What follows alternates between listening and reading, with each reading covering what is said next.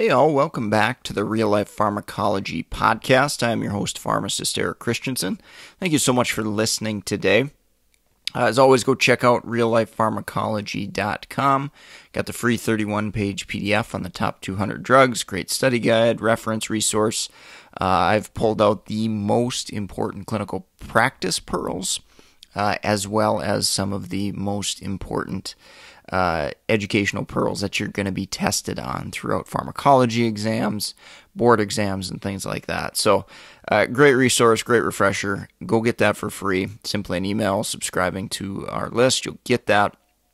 And also get updates when we've got new content, new podcasts available. So, again, reallifepharmacology.com. All right, let's get into the drug of the day today, and that is Desvenlafaxine.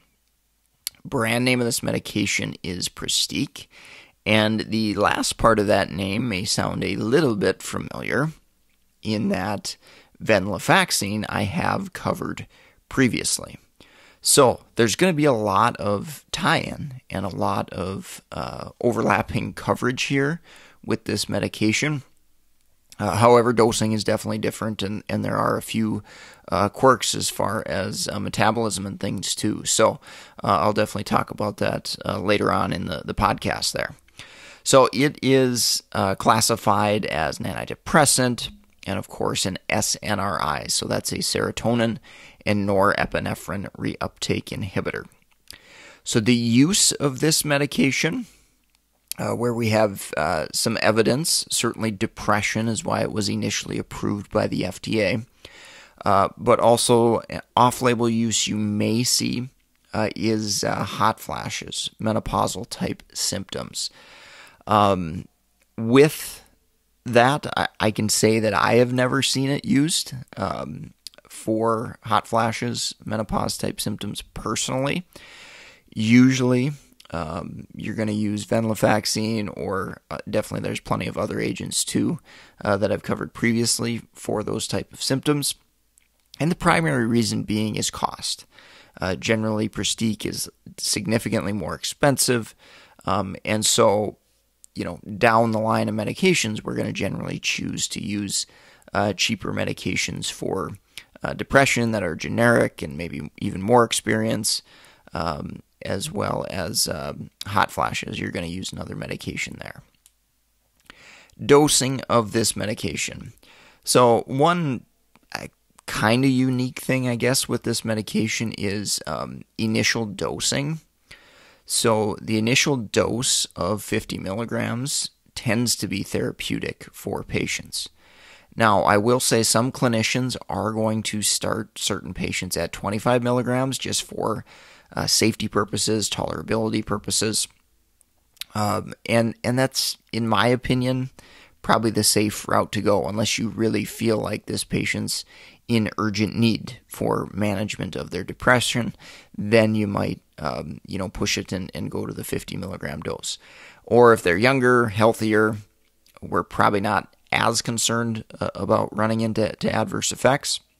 That might be a situation where you go straight to the 50 milligrams, which I believe, don't quote me on that, but I believe it is in the package insert as initial can be 50 milligrams. So elderly patients that, are maybe a little bit more sensitive to adverse effects, or they have issues with, maybe other antidepressants in the past, that's probably a situation where I would generally recommend starting with the lower dose of 25 milligrams. Now, I would say the generalized max that I have seen in practice is 100 milligrams. There is potentially some off-label usages where it might be pushed to 150, and that being hot flashes, as I mentioned previously. I've never seen that. I'm probably generally not a huge fan of that. I would be looking at other agents probably for managing menopause and hot flash type symptoms rather than going that high. But there may be some evidence and literature out there to support that. All right, let's talk about those adverse drug reactions. So adverse drug reactions, most of these are going to be dose dependent. Common ones, GI upset, dry mouth, sexual dysfunction can happen, dizziness, maybe you can have some insomnia, maybe it can be a little bit more activating for some. Some may feel a little bit more fatigued, so that kind of waxes and wanes a little bit depending upon the patient. There is the boxed warning. Wanted to mention that particularly in younger patients for an increased risk of suicidal thoughts, suicidal behaviors, particularly when first starting the medication. So that does apply to this antidepressant like virtually all the others as well. So I didn't want to overlook that. I think I've covered that a little bit more detail in other SSRI podcasts and things like that. Okay, so sexual dysfunction, I mentioned that's definitely an important thing to think about in patients that stop taking the medication and it's unclear why. This might be a reason that they might not want to tell you that. So that's always a good one to kind of ask about. SIADH has been reported. With that, it is important if you're seeing symptoms of hyponatremia, unusual CNS adverse effects, for example, definitely check that sodium level and assess the risk of continuing a drug like desvenlafaxine. Elevated blood pressure, that's a class effect, and that certainly can, like many of these are, that is a class effect. I would say it's not incredibly common, but generally as you get to higher dosages, you may be more and more likely to see that rise in blood pressure. And then withdrawal syndrome, with the SNRIs and any antidepressant, there is potential there. So if that drug is abruptly discontinued, particularly at higher dosages, like 100 milligrams, for example, we certainly could see the withdrawal syndrome, and tying that into the pharmacokinetics of the drug.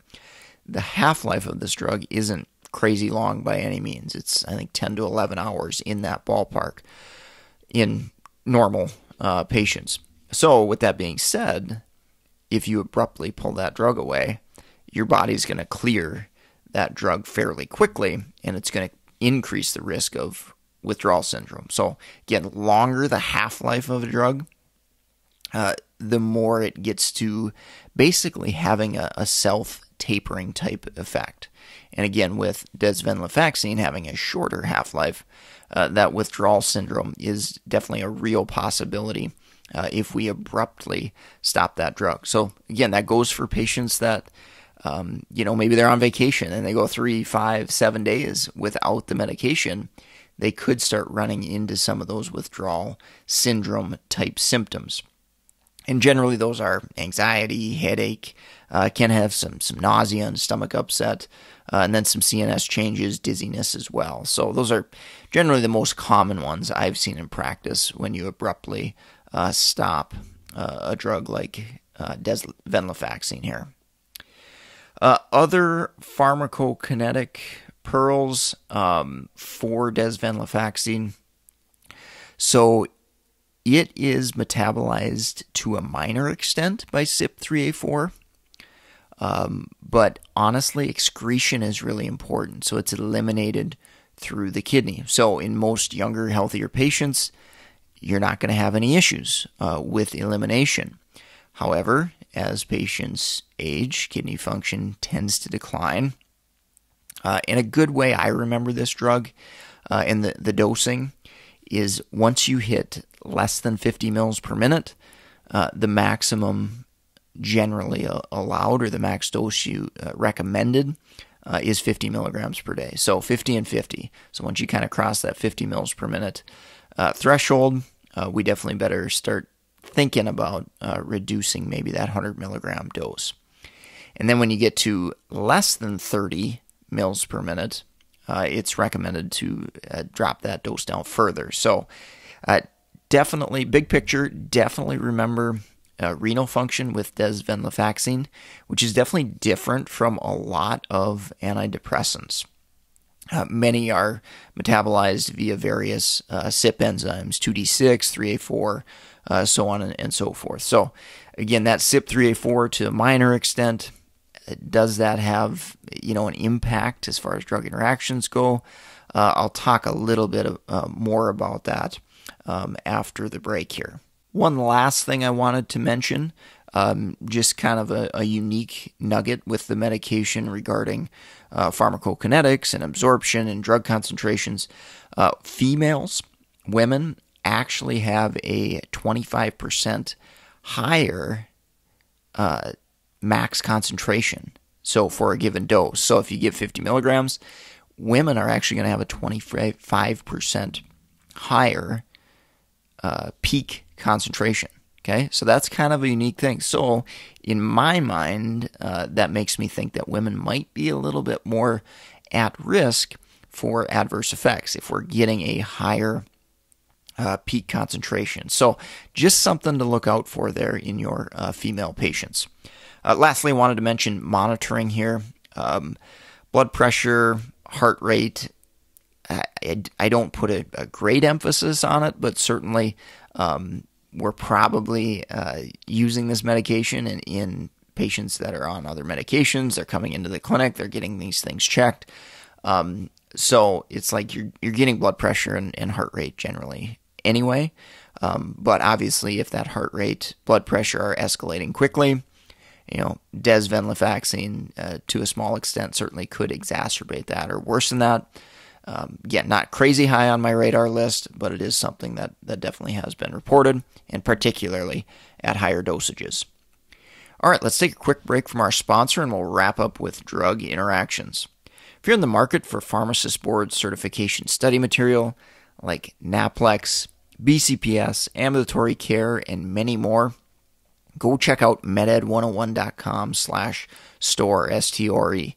We've got a growing list of resources there. We update content annually, and we've helped hundreds of pharmacists, maybe even to the thousands of pharmacists now, pass their board exams. These are difficult exams, pretty low pass rates, particularly with pharmacist board certification. So go check that out. Support the sponsor, meded101.com/store, and definitely get some good help trying to help pass those exams. All right, so let's wrap up here with drug interactions. Being an SNRI, I obviously think about serotonin activity. So your Zofrans, your Tramadols, your linezolid, which linezolid's an absolute contraindication, and that's due to MAOI type activity. Cyclobenzaprine has some serotonergic activity. Obviously, any SSRI is going to have that as well, and we definitely want to try to avoid using an SNRI with an SSRI. Next, antiplatelet activity does come up. If you go search drug interactions, I don't worry about it a great deal. I'm generally more focused on NSAIDs, obviously anticoagulant medications, antiplatelet medications like aspirin. So I keep it on my radar. It's not a absolute contraindication or anything, but it is something to kind of think about if patients are having significant bleed risks and things like that. Elevated blood pressure, so we could have some additive effects there. So think about stimulants, Sudafed, things like those. Drugs can increase blood pressure. Hopefully we're going to be monitoring blood pressure in our patients like we normally do for anybody, but certainly an SNRI, particularly at higher dosages, can certainly contribute to that. And then, of course, we've got to remember patients on blood pressure medications, we could oppose the potential beneficial effects if desvenlafaxine raises blood pressure a little bit there. Now, CYP3A4 I mentioned a little bit. It is a minor pathway of breakdown and deactivation of desvenlafaxine. So CYP3A4 inhibitors, inducers, potentially, in theory, have a small potential to alter the concentrations and the activity of the drug. But in my opinion, it's and looking at the literature and the data, it's probably not going to be to a significant extent. With that said, there could be rare cases where that could impact. But with desvenlafaxine, my money's going to be on that renal function, because a significant percentage of that drug is eliminated unchanged in the urine. So, grand scheme of things, I'd pay more attention to renal function than I would to CYP3A4 interactions, but there is a potential that both could possibly affect them a little bit there. All right, well, that's going to wrap up the podcast for today. As a reminder, I have all these listed at reallifepharmacology.com. And I've also, if you look on the right-hand side of the podcast page, I've got them categorized out. Cardiovascular, neurology, psych, so on and so forth. So I try to categorize these drugs as best I can. So if you're going through school and you're in a specific section on psych or cardio or whatever, you can go online, go check them out. They are categorized, certainly, and certainly help you study, prepare, whether you're, cleaning the house, exercising, so on and so forth. You can utilize these podcasts to help you prepare and pass your exams. With that said, you can track me down, Eric Christensen, PharmD, BCPS, BCGP. Leave a kind rating, review on Amazon or wherever else you're listening. And I am going to sign off for today. I thank you so much for listening, and I hope you have a great rest of your day.